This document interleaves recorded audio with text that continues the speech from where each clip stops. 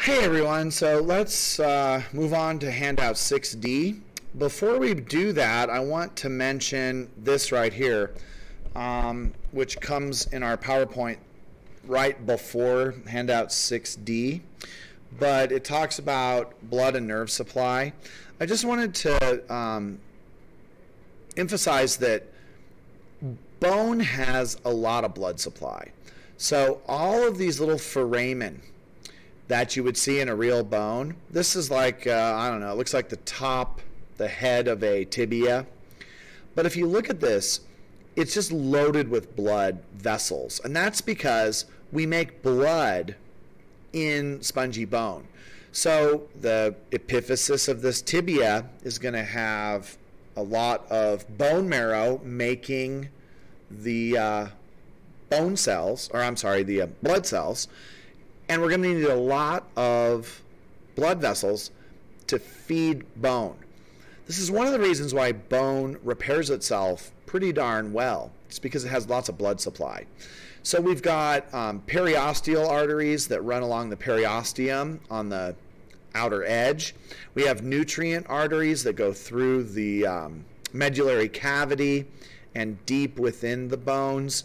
We have metaphyseal and epiphyseal arteries that are going to feed the epiphysis and the middle portion called the metaphyseal area. All of these bones are going to be loaded with blood vessels. Now, I am not going to ask you questions about the different types of arteries that are coming in. I just want you to realize that bones have a lot of blood supply, and that is going to feed those bones, and that helps with bone repair, and it also helps us disperse all of these blood cells that are going to be made within the spongy bone. Okay, so that is just one slide of your PowerPoint. Now, handout 6D is going to talk about bone development, how bones develop in the fetus, all right? So there are two ways that bones are made in a fetus or an embryo.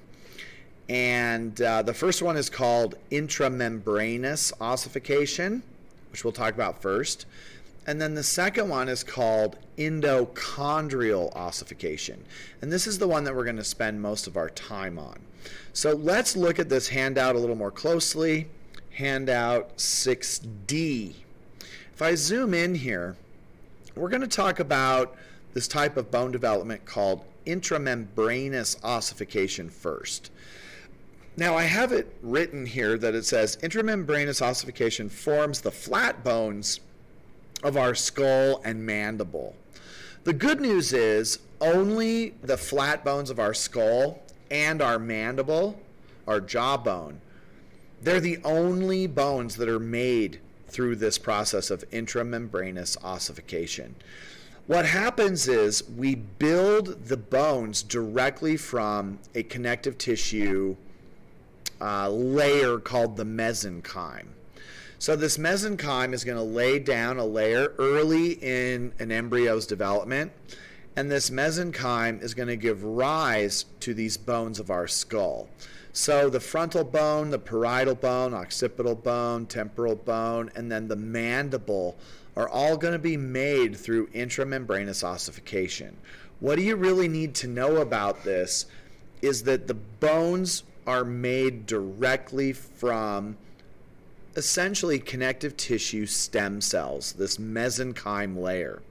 So what we do is we lay down this layer in the embryo, and then that layer is going to be transferred into bone. So if you can just imagine, the embryo is laying down layers of tissue. And one of these layers is called the mesenchyme. And this mesenchyme layer is going to, it's already connective tissue. It's going to be transformed by shipping things like calcium carbonate into it, it's going to be transformed into bone. All right? And that's really the big picture of intramembranous ossification. What we're really interested in is this process called endochondrial ossification. And that's because endochondrial ossification produces almost all the bones of the body, except for those few cranial bones and the mandible that are made through intramembranous ossification. All the other bones are made through endochondrial ossification. So I wrote here that the bone is built from a cartilage model. So to make a bone through endochondrial ossification, what we're going to do is we're going to make a cartilage model of the bone. All right. And then we're going to infuse that cartilage with minerals that are going to replace the cartilage into bone. So we turn the cartilage into bone. That is endochondrial ossification. So if you look at this, I just say it revolves the replacement of cartilage by bone and forms most of the bones of the body. The first step is creating a cartilage model. And then this cartilage model is going to be transformed into the bone. Now, if you're in my lab class, I talked about ribs, and we talked about this word chondral. And I said chondral, like the vertebrochondral ribs. Chondral means cartilage. So endo means within, chondral, cartilage.